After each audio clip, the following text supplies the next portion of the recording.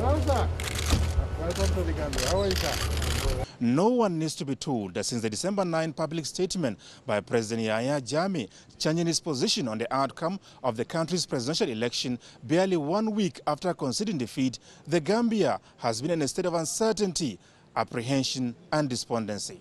Worried over the situation, President Muhammadu Buhari and 3 other African leaders converged on Banjul towards ensuring that peaceful and smooth transfer of power is not undermined. Consequently, series of meetings were held with the outgoing President Yahya Jammeh, President-elect Adama Barrow, heads of security services and other stakeholders on the best way forward.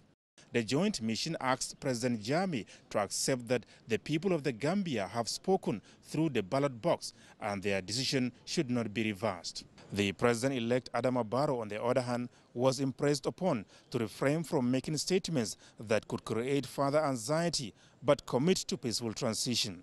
The African leaders also appealed to the Gambian security forces to reject violence, uphold the constitution and laws of the republic, give full respect to human rights and discharge their duties professionally.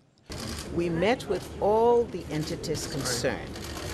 And now we go back to our colleagues at a meeting of the authority on Saturday in Abuja. At the same time, the President, all the entities have assured us that peace and stability will remain in the Gambia as the transition process proceeds to a conclusion.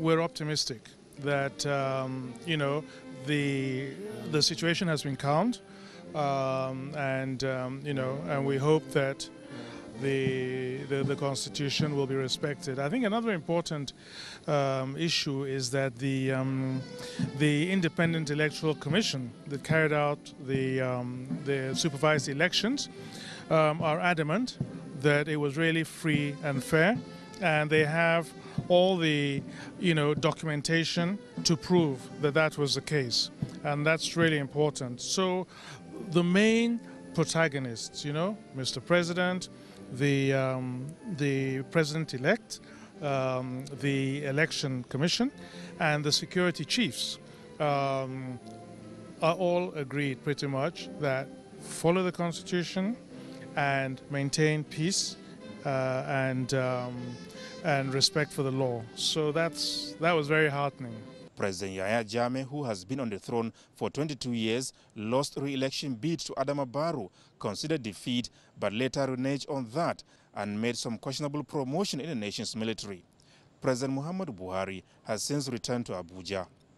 Adamu Sambu, NTA News.